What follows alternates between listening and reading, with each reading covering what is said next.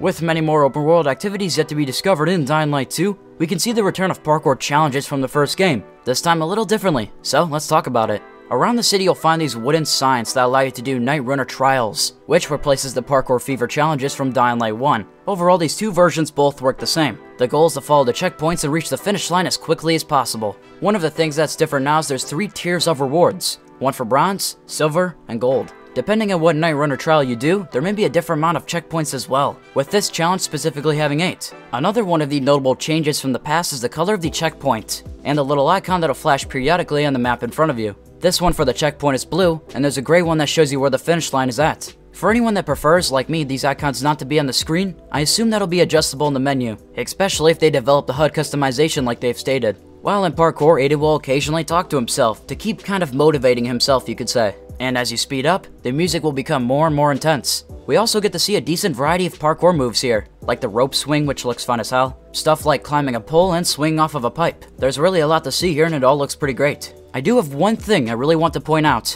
and that is, how the hell did they get all of these cranes all over the city?